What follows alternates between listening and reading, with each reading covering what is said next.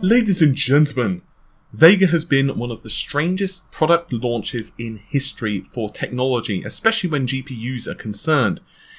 Not only did we have a plethora of rumours and an entire new architecture being introduced to the market, but when the card was finally launched with the new Frontier edition of the card, many were expecting it to at the very least compete with the GTX 1080, probably surpass it. In fact, we really expected it to go toe-to-toe really with the Ti in many instances, but that just hasn't been the case. In fact, in the few reviews that have popped up of the Frontier edition, the GPU is in fact trailing the 1080 in a great number of titles.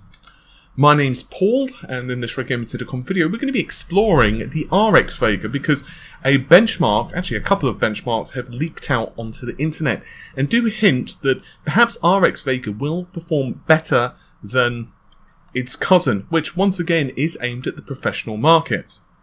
So the GPU core in question is 687F:C1. This GPU might sound quite familiar to you. In fact, we've seen it several times before, but of course those revisions were early engineering samples. In fact, those early engineering samples were running at considerably lower clock speeds. For example, it was quite often seen at around the 1200 MHz for the core, whereas the RAM, which of course is using HBM2, was running at just 700 MHz. A perusal, a search if you will, of the 3DMark database, more specifically, 3DMark 11, and you will find multiple new entries of this card. And what's perhaps most interesting is the fact that the clock speed has seen a major increase. The core clock has risen to 1630 MHz, which is considerably better, whereas the memory bus clock goes up to 945. So what does that mean in terms of performance? Well, obviously the rest of the system does make a difference, but in terms of raw graphics score anyway, the highest level entry, the highest scoring entry scores almost 32,000, 31,873, and then there are a couple of other entries with 30,681, another one scoring 30,632, and perhaps most telling of all, these results are much earlier. Perhaps most importantly though is these results are much newer. They were deposited on the database on July the 4th of course, this year.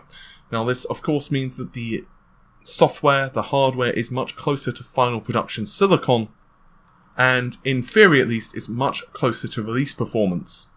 So how does this compare with, let's say, the GTX 1080? Well, obviously it does depend because we have a lot of different models of the GTX 1080, many of them, of course, with hefty overclocks as standard. But you're looking at around the 27 to perhaps 28,000 mark if you're once again running the stock default GTX 1080. The Ti, however, has much higher performance and almost cracks 40,000. In fact, around the 37 to 38,000 is quite consistent for 3DMark 11. So there are a couple of things for us to discuss with this. The first and perhaps most obvious is it only has 30 MHz higher clock speed than its cousin. So I'm pretty sure you can agree that 30 MHz is not going to make the difference here, therefore it's most likely driver related, or the other possibility is we're looking at something different in terms of the engine clock. So one thing that a lot of folks have kind of glazed over, and to be honest I'm somewhat guilty of doing this myself, is the typical engine clock that AMD themselves tell us that RADEON Vega Frontier Edition hits. So the typical engine clock is being reported at 1382 MHz with the peak at 1600. So obviously that's somewhat of a discrepancy. This does lend a lot of weight to the argument that drivers definitely are causing some of the differences that you'd expect to see from Vega. In other words, I think there's just too much of a gulf between how the card performs at its worst and how it performs at its best. Don't get me wrong, I just want to clarify that I don't believe that there should be no difference and that the card should perform identically across applications. So in other words, let's say that you had graphics card A performing at 60 frames per second and the other graphics card B performs at 65 frames per second in one title, you wouldn't necessarily expect that percentage of a difference to remain consistent across all titles, because obviously different architectures just simply work better across different GPUs, but that's not been the case. In some cases, the GPU, that would be Frontier of course, has just performed almost as bad as their GTX 1070. And just to clarify, I don't mean bad as in a 1070 is a bad card, I just mean that we expected more. Whereas on the other hand, in many cases it's been about the 1080 levels, maybe slightly behind, and in one or two games it's pretty much almost neck to neck with the 1080 Ti. That to me is just too much of a gulf. It's a chasm in performance. It's not, you know, the 10% here or there, or let's say you're getting 65 frames per second in one graphics card in one test and the other graphics card's getting 68 and the other one in another test, you know, graphics card A is getting 52 frames per second and graphics card B is getting, you know, maybe 61. It's not like that. It's much greater difference. So I do feel drivers are definitely causing some of the problems. And of course, for those who haven't watched some of my previous videos, I did discuss some of the issues with rasterization, the fact that the card doesn't seem to be culling correctly, but that's still a bit ambiguous because unfortunately we don't know just how the culling works exactly in the drivers, because obviously we don't have RX Vega at the moment available to us, we don't have the final revision of the drivers, so how much of an improvement that's going to be remains, well, somewhat of a mystery. Of course, it's very unlikely we're going to see a 16GB Vega hit the store shelves anytime soon, as after all, right now, HBM2 stacks are pretty expensive, and that's one of the reasons we're seeing an 8GB option. And I don't really feel that AMD can release a 4GB version of Vega. I mean, technically they could if the HBC works as intended, as they've shown it off to, where essentially it's much more efficient with memory, and we've discussed this a couple of times over, so I don't want to go too much over it in this video. But if it does work like that in reality, perhaps you could, but I still suspect that in some games it just wouldn't really be conducive to that environment. Plus, in pure marketing standpoint, let's assume even it did, let's be super PR-y about this. Let's give it the benefit of the doubt in terms of La La Land levels of PR and say that HBC did double the capacity of memory on the GPU, and it doesn't, but let's just say it did for a second. It still wouldn't work because people are going to criticize it because they say that it doesn't have enough memory.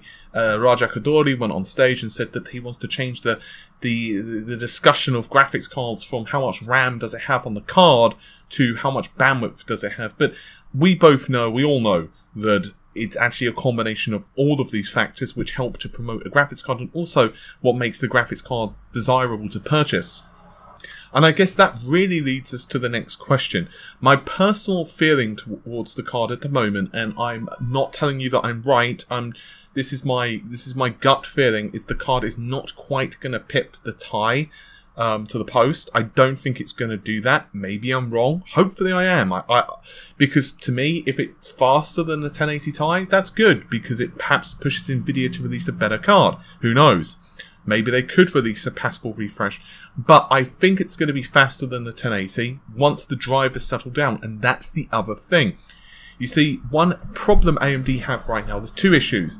Well, there's three issues that are going to scupper the card. The first, does it perform as well as perhaps people expect it to? So can it really perform as well as the 1080, or perhaps better? The second, how expensive is it going to be? So, for example, let's say someone already owns an RX 390, just for the sake of argument, and they're already invested in FreeSync. They've got a FreeSync monitor, perhaps 1440p, and they're quite happy with that. And maybe they're waiting for a new card. Then you can probably convince that individual to go for Vega.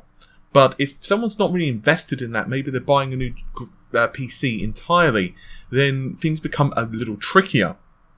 And of course, pricing does really lend itself to this issue, because HBM2 is not cheap to produce, and I do wonder if Nvidia are just holding back, they're just waiting, getting as much profit as they can from Pascal, and then the moment Vega is released, they say, okay, now we're going to cut the price of our cards by $50. One thing that might stop them doing that is, well, mining. And that obviously is increasing the price of cards, but it's really hitting AMD slightly harder. The last issue is how much more can they push out of drivers. This is something we've discussed a couple of times now, so I don't, once again, want to go over it too much in this video. But, for example, we've seen with the 4AC, with the Polaris as a whole, the performance shot up drastically with later iterations of drivers. Now, one argument, and a very good one, you could levy at both Pascal and Vega, how much more really has, in terms of optimization anyway, Pascal got left in the tank. Now, obviously, if there's a new title which comes out, Nvidia will probably release a new driver which maybe fixes bugs, slightly improves performance, 5-10% or what have you. But in reality, there's not going to be like major improvements in performance anymore. We saw, for example, DirectX 12 drivers which drastically improved performance in double figures or more, actually, in some titles. But in reality, most optimizations now for Pascal are done, whereas Vega is going to get better over time. The problem is, let's say that AMD released this card, and let's be optimistic and say that the performance numbers we're seeing here are indicative to game performance, and that they may not necessarily be that because it's a synthetic, but let's say it is indicative, let's say it is exact, let's say you have, let's be super PR-y about this, and let's say it's got a 10% or 20% performance increase over a 1080.